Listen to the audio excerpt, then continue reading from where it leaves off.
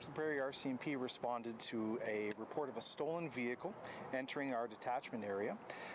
Initial reports indicated that there were multiple firearms inside the vehicle. The vehicle was brought to a stop at Panko's food store here in Portage La Prairie, where two females were brought into custody.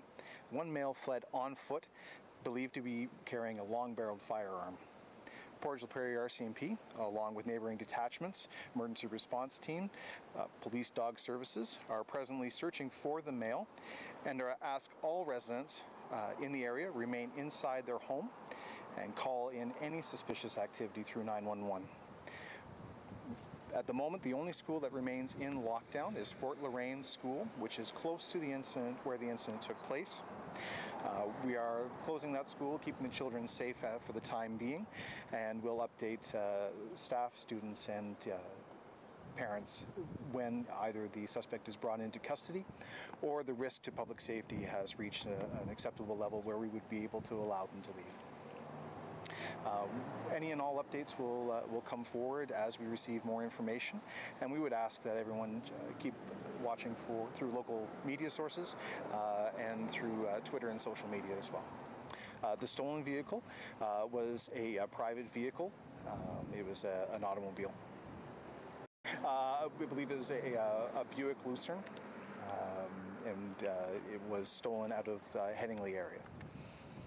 We've received some conflicting descriptions of the suspect at the moment. He's just simply described as a male suspect. He was seen carrying a long-barreled firearm and heading in a northeast direction away from Panko's food store. That's where he was. We do believe that he is still in the area. Our officers were very quick to respond and very quick to set up a perimeter in the area, which is, of course, for public safety. We want to try and make sure that this person doesn't have the ability to leave.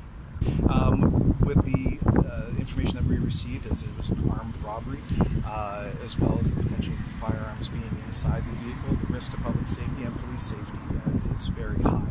So we respond with as much safety, with that safety in mind. The suspect remains unidentified at this time.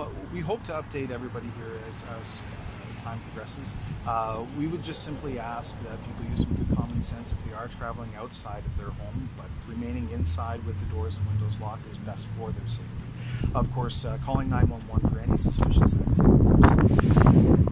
In addition to the perimeter that we set up in the area close to where the vehicle was stopped, we're also taking steps and measures to ensure that any other vehicle that might have been stolen in an attempt to flee is checked.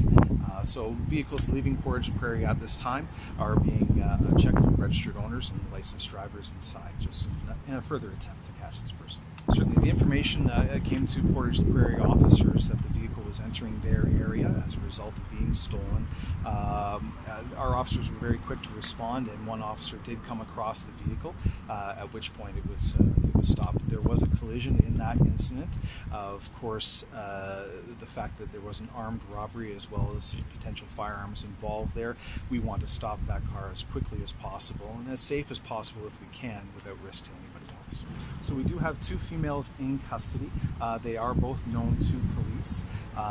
We are searching other avenues to determine their relation to the male suspect, and hopefully we'll be able to narrow down our search if it remains at large. The primary focus for the search at this time is in the area north of Saskatchewan Avenue, leading all the way to the railway tracks and beyond, and then between the area of 20th Street northwest and 13th Street northwest.